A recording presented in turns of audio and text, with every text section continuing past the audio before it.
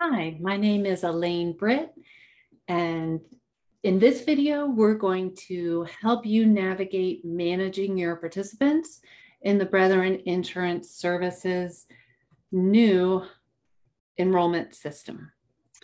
So let's get started. As you may remember, we have two systems that you should have access to, both production, which is real-time live data, and then test data. So remember that if you're not comfortable jumping right into live, you can play in test until you are comfortable with the system and can then do it in live.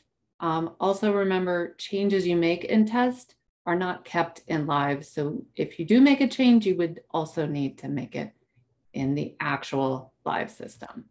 So let's get in and see how you can manage your participants. You might remember our friend Harold Angelo. Harold has information here on the participant tab that you can edit and review, but there's more you can do here in HR tools. So it could be that Harold has left employment or is leaving employment at the end of the week, and you need to actually terminate him in the system. So here you can see there is under work event process, terminate.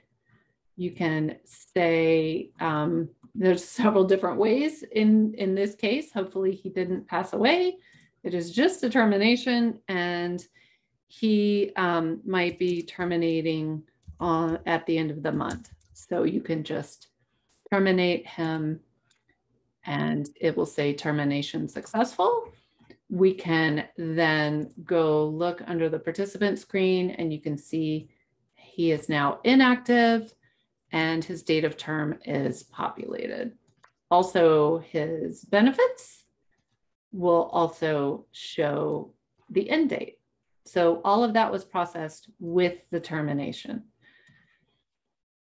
Now Harold's supervisor calls and says, oh my gosh, we can't believe it. Harold agreed to stay. So great news. We need to rehire Harold. So there is a rehire process. In this case, he is eligible 11/1 because he termed on 10/31. It is important that you add his salary here. If you leave it as 0, it will actually show as 0 in the system, which is not going to be accurate. So he was rehired at the same salary. I don't know if this was the same. I'm making it up here. Again, this is demo data. So we are rehiring him. And now you can see he is active and there is no date of term. And it shows his rehire. It also shows his salary history. Oops, Harold, I'm sorry, you got a pay cut. So that is how you can hire and rehire and terminate a person. But let us now create a new participant. So you guys have just hired someone. It should only show, in your case, Church of Brethren Benefit Trust here. If you have different classes of employees, like full-time versus part-time, that are offered different benefits, you will need to select the appropriate class here. If everybody in your organization has the same benefits, you will only find one option there. So just select the appropriate one as far as the class name. Class is what drives the benefits that are available to that individual. In this case, there are no subclasses, so that is easy. Socials are required, so be sure to add that in there. And as it says, no dashes, so making that up. I'm going to turn that off. And so here we're going to be entering the individual's information. So Sally Smith is the new employee name, if she has a middle name here. And then gender, male, female, unknown. Unknown may also be somebody who does not identify as male or female. That is fine. If you know their marital status, please add that. Date of birth is required. You obviously don't need to know the minute they were born, but the, the general day would be appreciated. So we add the date of birth, and the address is also required. And so you will need to put that in here. And Sally lives in St. Louis.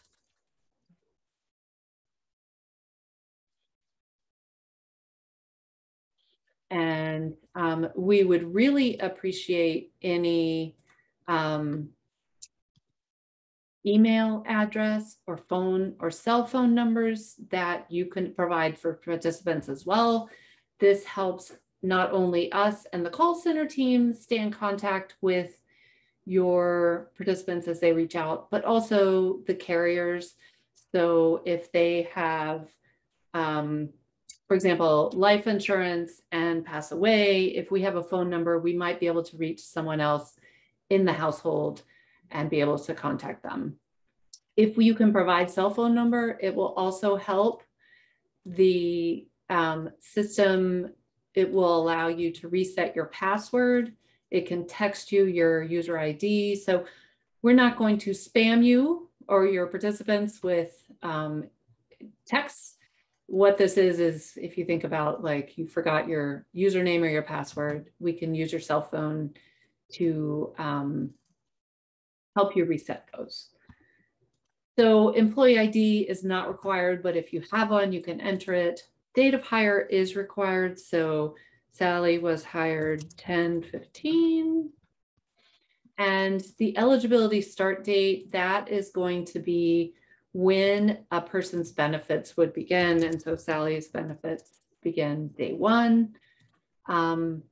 And really the only other information that is required is her salary because of benefits like life insurance that may be calculated off of the annual salary.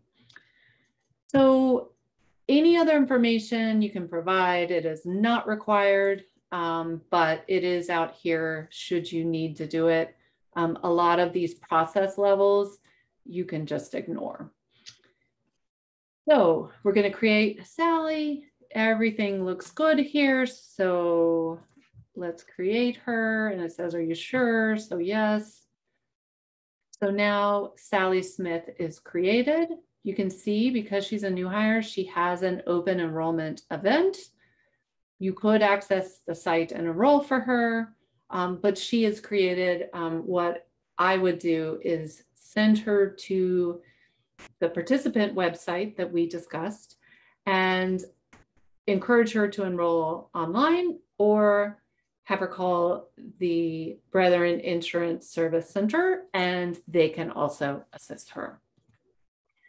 So in HR tools, there are a lot of other things you can do. You can register someone, you can reset their password, you can create a life event. We talked about some of these others. You can access the enrollment site. But this was a good high-level overview. As we get further into the system and you start to use it more, we can talk a little bit more around these other tools and eventually the reports you can run.